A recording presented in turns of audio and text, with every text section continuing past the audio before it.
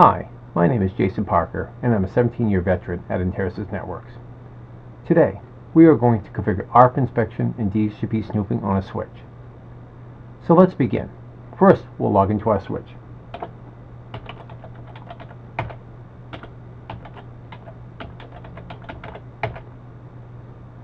Now that we have access to the switch, let's start by configuring all the ports as trusted with ARP inspection and DHCP snooping.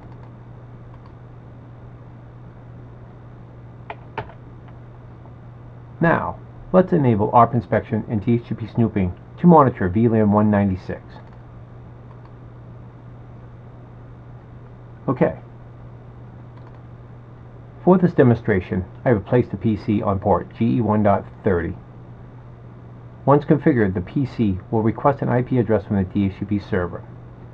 Once the information has been reviewed and has passed the inspection of the switch will place the PC's information into the DHCP snooping bindings table.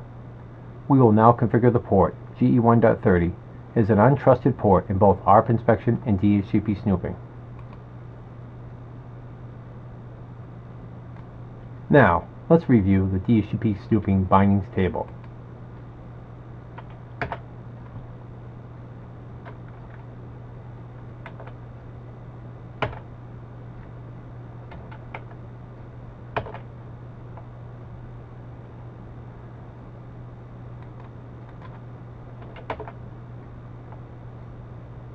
As you can see, the PC has been placed in the DHCP bindings table with the following information from left to right: the MAC address of the PC, the IP address of the PC, the VLAN that the PC resides on, the interface of where the PC is located, and the information was learned dynamically.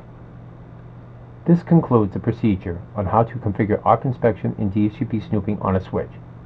If there are any questions, please contact the GTAC at 1-800-872-8440.